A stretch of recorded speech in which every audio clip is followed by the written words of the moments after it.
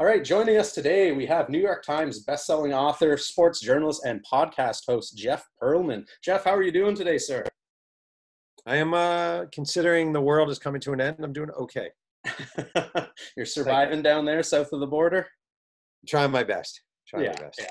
Well, I mean, we're recording in two very different places right now. We're all the way up here in Ottawa, Canada. You're out on the west coast there, just south of LA there. You know, how are things down there? What's sort of the general feeling and sort of what's a day-to-day life like?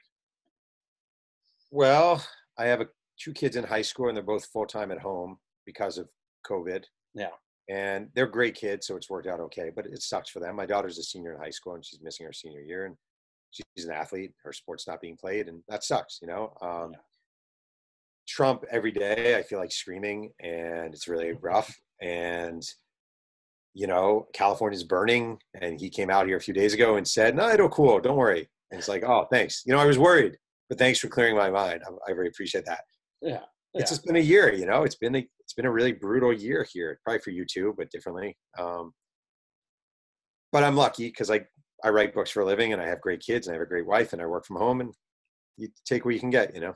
Yeah, no, absolutely. Absolutely. So, you know, speaking of that, you know, during this pandemic and this shutdown, everyone's been sort of locked in at home there. Do you feel like you've been getting more writing done or less writing done than you normally would this time of year? That's an interesting question because I usually work at coffee shops. That's my place. I love going to coffee shops and sitting. And a lot of times I'll go to coffee shops and not get nearly as much done as I probably should. Being home, I'm reporting a new book. I'm working on a book about Bo Jackson, the former football baseball player. I mean, everyone's home during a pandemic. Like, everyone's home. So you call people, they generally pick up their phones. And you're not in a coffee shop, so you're home and you're kind of focused and you can't go anywhere. And I would say I've been pretty freaking productive. Once I got past the early, God, this is the worst thing ever state.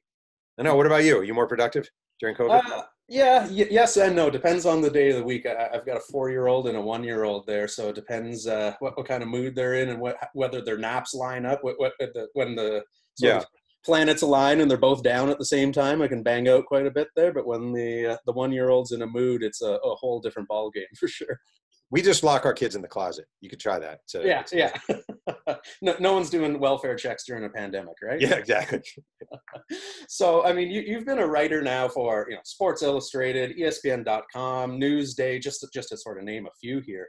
And on the other side of the coin, you've also written 9 full-length books as well, too. So after all this, do you sort of have a preference for one over the other in terms of sort of the short-form column or the deep dive research into a book, or are they about the same?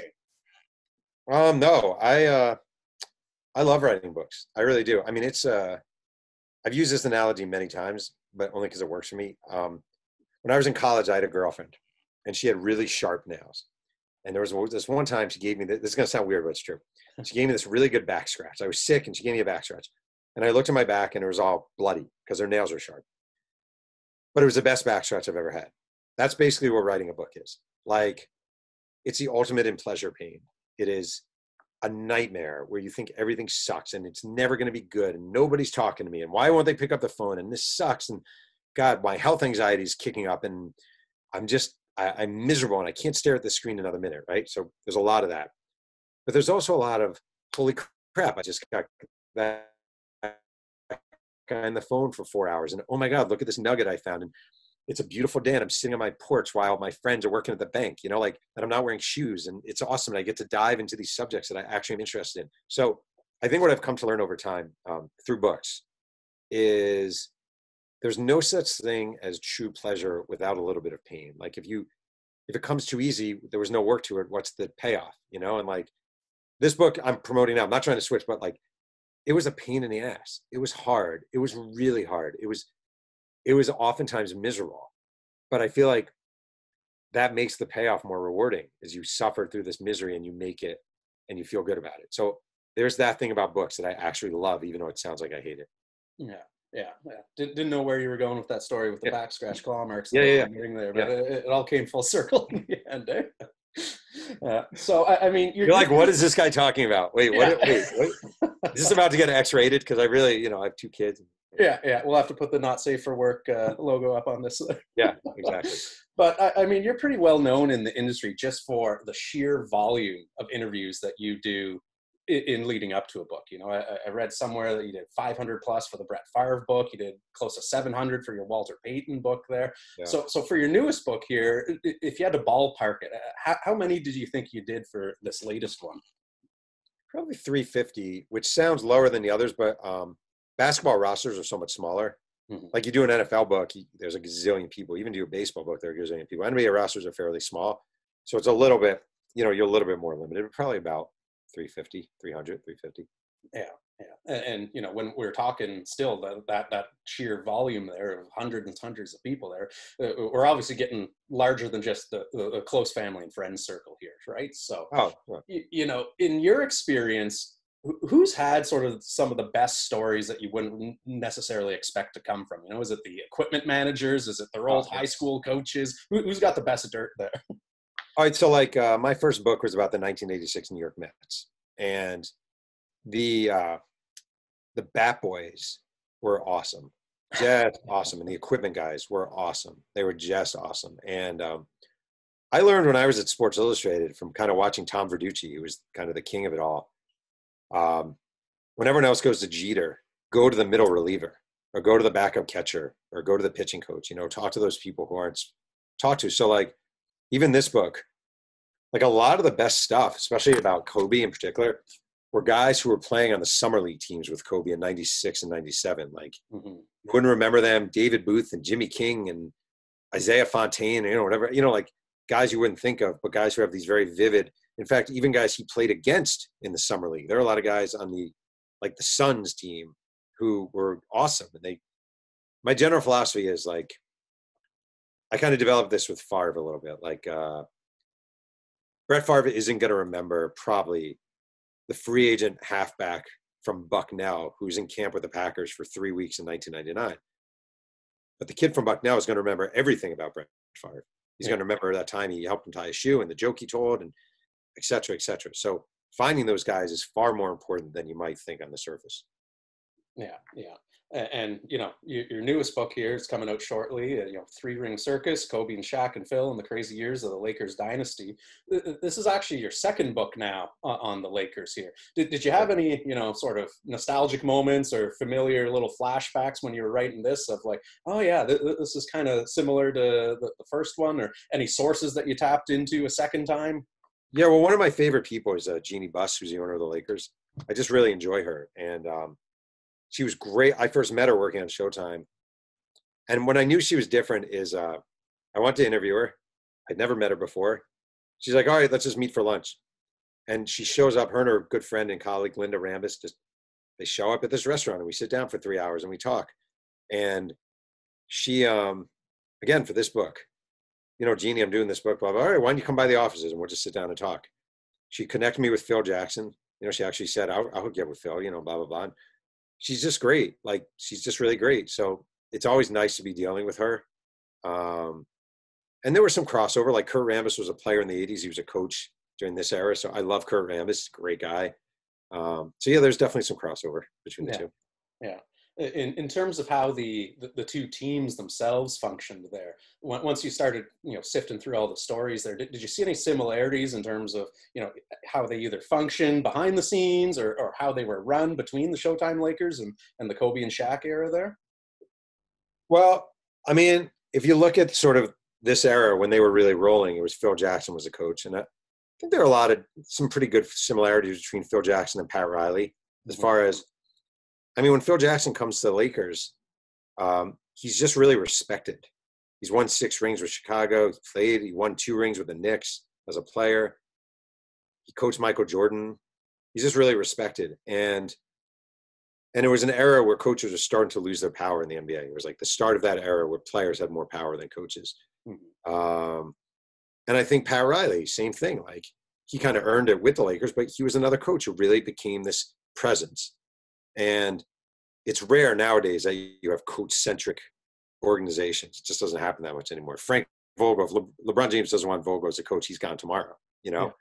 These two guys were powerful coaches who had plenty of say. I I also think it's funny, like Shaquille O'Neal basically was Magic Johnson in a lot of ways. The charisma and the smile and the sort of gravitated to the spotlight. And in some ways, Kareem was Kobe Bryant. A little more reluctant, a little more guarded, uh, great player, but, kind of had his issues and a little guarded. So there are definitely some crossovers, Yeah. you know. Yeah, and everyone and anyone who's a sports fan has heard of and is probably pretty well versed in the Kobe and Shaq feud there. But really, the stuff that made the headlines is probably only the tip of the iceberg as far as what was really going on between them on a day-to-day basis. After going through, all the material you had for the book, did you get the sense that it was just, a 24/7 thing where they were just constantly at each other's throats? Or what did it seem more like that there were periods of coexistence marked by these big blowups every now Yeah, it definitely wasn't 24/7. I mean, they were never buddy buddy. Um, I wouldn't even say it was hatred. It was dislike, maybe there was some hatred on Kobe's part, but generally it was more dislike. And, Kobe, they're just so different. Like Kobe was you need to be in the gym all the time guy. That's his legacy. It's a really powerful legacy. His work ethic is his legacy, and it's super powerful. And Shaq was, look, I busted my ass all season. Now I want to eat a cheeseburger, and I want to float in the pool, and I want to smoke a cigar, and I want to hang with my boys, and I want to enjoy life. And I think people mistook that for being lazy or for not being professional. And I think that's a huge mistake. I think that's what you should do. Like, you're only going to be 27 playing in the NBA, super rich, with women all over you once in your life. That doesn't last forever, like it really doesn't last forever. And I think Shaq really appreciated that the moment was here, and I'm going to embrace it as much as I can. But it drove Kobe Bryant crazy because he saw this guy who he thought could have been even better, who couldn't hit a freaking free throw when it counted. And that really bothered him. Yeah, yeah. Would you say that maybe one was more so the aggressor in that relationship than the other? Or do you think they equally sort of shared the blame in terms of how it could have worked out better in the end there? They were both annoyingly passive aggressive. It's super weird. They shared a locker room. They weren't that far apart. And heaven forbid they actually say something to the other guy's face. They had a couple of fights and all that stuff. But like mainly it was media member comes over here, talks to Shaq. Oh, Shaq said something about Kobe. Now we're going to go to Kobe and we'll get Kobe's take. And then Kobe will say something. We better go back to Shaq and say it. So it was so babyish and so juvenile in a lot of ways and kind of pathetic. And I think in that regard, that's kind of reflects more poorly on Shaq because he's the older guy and he was a veteran and he wanted to be a leader. There just was not that much directness to it all. It was much more taking shots through the press, which is really wussy, I think. Yeah, yeah. And, there's stories where, Phil Jackson, when Kobe first arrived, tried to get Shaq to sort of mentor him a little bit. And that sort of obviously didn't work out as planned there. What kind of a role did Phil play in all of this, other than peacemaker when they would take their little barbs at each other in the media there? It's kind of interesting. I think he was very smart in the same way he was with Dennis Rodman with the Bulls. He wasn't going to be the guy who storms in the locker room all the time and says, you guys need to work this out. You guys need to kind of let it work itself out. And he had a lot of conduits also. Brian Shaw, Rick Fox, John Sally for a while, just different guys who he would use and who he expected to be kind of leaders. There's actually a nonstop conga line of people brought into the Bulls during that era to take Kobe under their wing and try to help Kobe. And it never worked. Kobe just didn't want to hear it. He was stubborn and he knew he had the way and he didn't want to hear it. Phil was clearly a Shaq guy. He wanted the offense to run through Shaq and he considered Shaq the most, and he got really tired of coaching Kobe after a while. It started to beat him down a little bit. But I do think the main thing he did was kind of stay hands off and not be a babysitter and allow these things to play out. Yeah, yeah. And, things sort of famously really fell off a cliff after the Denver incidents and, everything that sort of went around there. If we hopped in a time machine today and we go back in time, those never come to light. Those never happen. Do you think that the Lakers could have squeezed another couple years out of the Kobe Shaq sort of era? Or do you think even by that time, their partnership had kind of run its course? I think It's interesting. We ask that all the time of dynasties. Like that's a question I've gotten a lot because I've written a lot of different dynastic teams. They asked me about the 86 Mets, and it's like, could they have won more World Series? And I always say they could have won more World Series if Strawberry and Gooden weren't coke addicts. You know, could the Dallas Cowboys have won more Super Bowls? I guess so. If half that team wasn't, you know, like Michael Irvin, like just insane and like out of their minds. Yeah, of course they could have. You know, like it's always that question. I just think like, could the Lakers have won more? Yeah, if Kobe were more mature, if Shaq was willing to put in more work, if Phil could still tolerate Kobe, it just wasn't like Kobe was done. He was done with it. There was nothing you could say that would make him want to play with Shaq anymore. There's a moment. Kareem Rush told me this. There was a moment after they lose to the Pistons in Game 5. The NBA Finals are over. They're having a little team party in Detroit or outside of Detroit, and Kobe walks up to Kareem Rush and is like, "I'm not playing with that motherfucker ever again." And like, he wasn't. Like that was it. He was fed up. He was either leaving for the Clippers or the Lakers are going to make changes. And if they had kept Shaq, Kobe Bryant is a member of the Clippers. Yeah, yeah. How do you think this Lakers dynasty, if we fast forward a couple decades from now, is going to be remembered in terms of its legacy versus maybe the Showtime Lakers? This is not a sexy answer. I'm not sure how well it is remembered. Mm-hmm. I think what people remember more is this stretch of Kobe Bryant where he won 5 rings and this stretch of Shaq where he won 4 rings, and that there are these two larger, like one problem with reporting this book, or not a problem, but one of the things I ran into a lot was you can't escape the Shaq Kobe narrative, no matter how hard you try. And when I write these books, I'm as interested in Mark Madsen and Kareem Rush and Derek Fisher, like those guys as much. But you talk to them and it always comes back to Shaq Kobe, inevitably, because it was such a just bizarre and strange and unique situation. So I don't think people are going to be like, the Laker dynasty of blah, blah, blah. I think they're going to be more like, remember Kobe Bryant, remember Shaquille O'Neal, remember that run? That was a pretty crazy run. But I think it's going to be more about those players than it is about the dynasty, if that makes sense. Like, I think people remember the 80s Celtics as this dynasty. I think they remember the 80s Lakers as this dynasty. I think the Bulls certainly, or the Jordan dynasty. I think they're going to think of the Lakers more for the 2 players and what they meant in a grand scale to the NBA.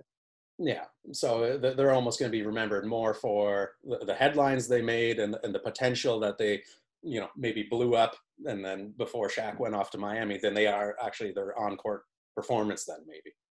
Probably, but I also think, who cares? Like, why is that? You know, like we talk so much about this, like, who cares? Like, what difference does it make? What does that even mean? You know, like, one day the world's going to blow up and none of this is going to exist anyway. Like, what difference does it make what people were saying 40 years ago about, I mean, are you and I, how often are we talking about Bob Cousy? Never. Nobody cares anymore. Like, it's just, we move on. So, you know, you'll remember Shaq. You'll tell your kids, oh, I remember this time I saw Shaq and it was great. And then people move on and it happens, you know? Yeah, yeah. I don't mean to be so glum. I just, it is. Yeah, no, it is, right? And, you know, obviously Kobe's tragic death in January there was a surprise to everyone. At what point were you in your book? Had you already submitted? Was it still ongoing at that point? Where were you in the process when that news kind of broke? I was done.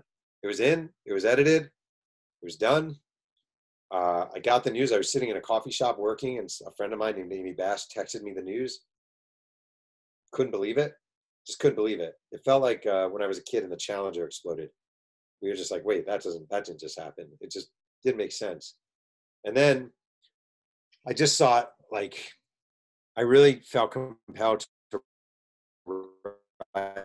They let me write basically an author's note at the beginning, a 3-page author's note. And I did it for 2 reasons. Basically, number one, what you're about to read is not the most flattering portrait always of Kobe Bryant, but it's only a portion of his life, and you need to remember that. It's not the entirety. It's who he was. And I did that, number one, because I sincerely believe it. And number two, I did it because I don't want people thinking I am trying to capitalize on Kobe Bryant's death by sneaking around and trying. I mean, I reported all of this before he died. And it's just, it's an uncomfortable thing to promote a book after someone has passed away. Yeah. Yeah. And, you know, obviously with his passing, there's been all sorts of stuff that has sort of, you know, taken a front seat, not only with his work with his daughter's team, but just advancing women's basketball. But Yeah. obviously a huge part has been his sort of Mamba mentality and what went into that and all of that good stuff as well, too. Do you think that, you know, during his younger years when he was having all these clashes with Shaq, you know, was it a case of, you know, that Mamba mentality clashing with the, like you said, sort of the more laid back, goofy personality of Shaq? Or do you think that that whole Mamba personality only really came out after Shaq left and he sort of had the show to himself, and that's when he really developed that? So when I interviewed Shaq in Atlanta, I had an exchange about this with him that it kind of stood out to me. I said to him, I was like, it's interesting. I said this to Shaq. It's interesting how you had all these nicknames, you know, Shaq Diesel and the Big Aristotle and Superman. I said, but you always seemed to be joking about it. Like it was always done with a wink. You know, it was never serious. It was never very serious. Yeah. And I was like, but Kobe thought of himself as the Black Mamba. Like it wasn't a joke. It wasn't like he was in on the joke. He gave himself a nickname and he thought of himself as that nickname. And Shaq said to me, and again, this is before Kobe died, he said, now you know what I was dealing with, man. And like, I think that kind of says it pretty well. Like Shaq was in on the joke. It was a joke, like a glorious joke, but he was making foolish amounts of money to basically wear pajamas and throw a ball in a metal cylinder. And it was funny and it was great and it was amazing. And to Kobe, there was nothing funny about that. It was, this is my job and you got to kill or you're going to be killed and you got to go all out. And this is it. And I just think it was two just opposite approaches to the same profession. Yeah, yeah. And, you know, obviously not only his words at, you know, Kobe's funeral, but just even in some of his interviews he's done since. Was there anything that maybe surprised you about their relationship that he came out and said after, you know, Kobe's passing there? Or do you think that, you know, since they both retired, they seem to have both mellowed out quite a bit there, and they were starting to build those bridges back together there. Did anything catch you by surprise that he said or mentioned? Well, I actually thought the amount of emotion that overcame Shaq when Kobe died was really powerful and really, I don't know if surprising is the right word, but, you know, like they didn't like each other, at least not when they were playing. And they weren't, it's not like they were buddy talking on the phone all the time when they stopped playing. Like Kobe was difficult and Shaq could be ornery and they were not best friends. And I just thought it was really kind of beautiful. How what Shaq saw more than anything was this guy, the passing of a guy who he's gone through life with, and a guy who he really had this kinship with, maybe not on the court, maybe not as teammates, but they were always going to be tied together. It's always going to be Shaq and Kobe, the same way it's going to be Dwight Gooden and Darryl Strawberry, the same way it's going to be Brett Favre and Aaron Rodgers, or Mickey Mantle and Roger Maris. Like it's always going to be Shaq and Kobe, Kobe and Shaq. It's inescapable. I think that really hit Shaq in a genuinely profound and beautiful way. And that caught me off guard. I didn't see that coming. Yeah, yeah. Now, would it be safe to assume that you, like most of the sports world, were watching the Last Dance documentary as it was coming out on Netflix? Yeah, there? loved it. Thought it was great. Yeah.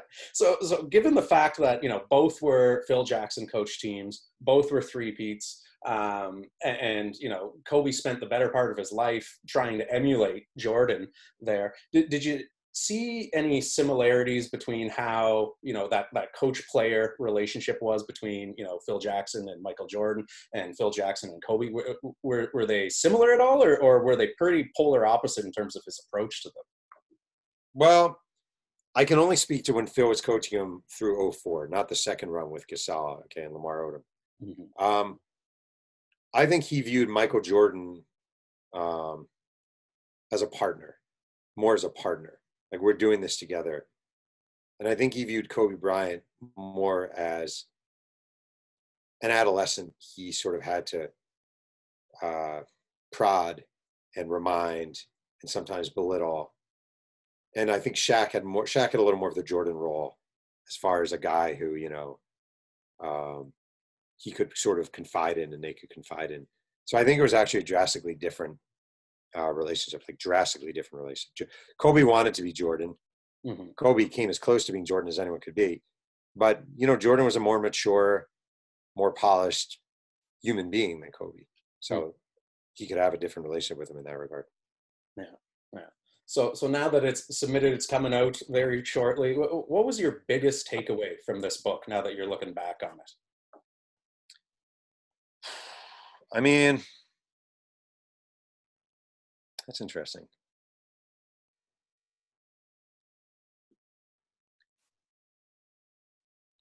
As a writer, it was probably the hardest book I've ever had to write, because modern athletes are different than older athletes. They really are. And it's not something I usually say, but it's true. They're just more difficult, and they're more entitled, and they have, they've been kind of coddled more than the older athletes have. And they're just more difficult to pin down and to get and to, this was a lot of work. There's a lot of very exhausting, just breaking out every tool I've got for this book, So that was as a journalist. I would say as a basketball sort of entity and all, I think the thing that's interesting that struck me about it is this idea that Shaq and Kobe, this idea that they didn't get along on the court, but man, they blended beautifully on the court. I don't actually buy it. I just think they were both great. I think they were both great players at the same time. I don't think they blended beautifully on the court. It worked well because they were so good, but Kobe didn't like passing down low, and Shaq didn't like seeing Kobe Bryant dribble all the time. But it goes to show you that sometimes, just having a great coach and talent is more important than your players being, having, like Stockton Malone. You don't always need Stockton and Malone. They were not Stockton and Malone. Stockton and Malone had this symbiotic relationship. Kobe and Shaq did not. They were two great players with a great coach, and it worked out because they were super, super talented. I just think that's interesting. A lot of people always think, they really set aside their egos and on the court. No, they were just great. They're just freaking great, and they were better than you. That's how they won. Yeah. So this is one of those cases where just sheer talent on the floor ended up beating out chemistry. Yeah, and also Jerry West constructed this team, and I guess Mitch Kupchak to a lesser degree. It was a beautifully constructed team. Pieces fit really well. The Rick Foxes and the Robert Ory's and the Brian Shaws and the Mark Madsen's and the Tyronn Lue and the Derek Fisher. They basically had these building blocks, and they slid in these pieces that fit in really well. So it was definitely a part of it was the building of a really finely oiled machine. But a lot of it also was just having these two behemoths, Shaq and Kobe are you can make a very strong argument they're two of the 10 best basketball players to ever play. Mm-hmm. At the worst, they're two of the 20 best at the same time. Yeah. Crazy, Yeah. Yeah. So, you mentioned it off the top that you're already working on another book right now, but, how much downtime did you afford yourself once you finally submitted this one until you started doing the research for your next one there? None, really. Maybe a day or two, but then you start thinking, what am I going to do next? What can I do next? How am I going to do it? It's, the bills don't pay themselves, and you just writing, you're self-employed when you're a writer and you're an author, and you just got to keep it churning. Plus, I love what I do, so doesn't really feel like work, Yeah. Yeah. Has it been harder or easier to get people on, whether it's a phone call or Zoom call or whatever, for an interview since the pandemic's happened there? Easier, but writing a book and definitely promoting a book during a pandemic sucks. Mm-hmm. Promoting it is really much harder, and the whole thing about writing a book and then promoting it is it's there's a great writer named Lee Montville who once said to me, you basically spend 2 years in a hole and you come out and enjoy the light for 2 weeks. But part of that light is, we're going to get you up to the studio and we're going to do this and you're going to do that and you're going to do this and you're going to appear at your hometown bookstore. And it's going to be great. That doesn't really exist. It's a little bit of I can't complain compared to what most people are going through. It's a little bit of a disappointment though. Yeah. Yeah. So, as a Canadian, I've got to ask this here now. So you've covered all the major sports leagues. You've even written a book on the USFL. The one There's thing no hockey book coming. Yeah, I was gonna say, when's the great Jeff Pearlman hockey novel coming out? I'll put it this way: I can probably name 3 NBA players right now. I'm NHL players right now. I was a big Islanders fan as a kid, growing up in New York, with the Mike Bossy and Brian Trottier and Billy Smith and all that. But I don't know. You might have to do that one for me. Yeah. Don't hold my breath then, eh?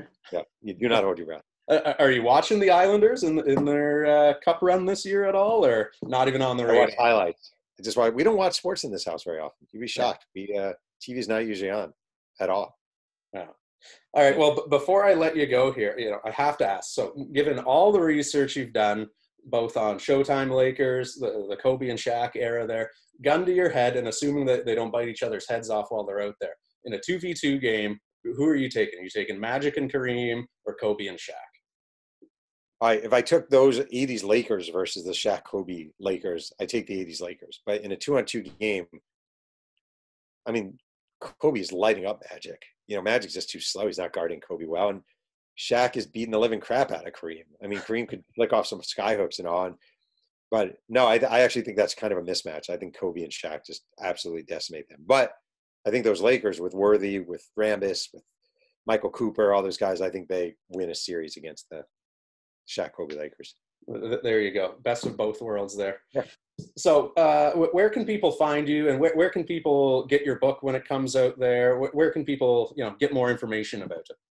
Well, I'm on Twitter way too often at Jeff Perelman. Website, jeffperelman.com. And the book is available everywhere. It's coming out in a few days. So you order it, it's coming. It's available, Amazon, Barnes & Noble. I haven't found a bookseller yet that doesn't have it. So your odds are pretty good. Beautiful, beautiful. Well, thank you so much for taking the time to sit down with us, and stay safe. And we'll love to connect with you again in the future. Awesome. Thank you so much for doing this. I really appreciate it.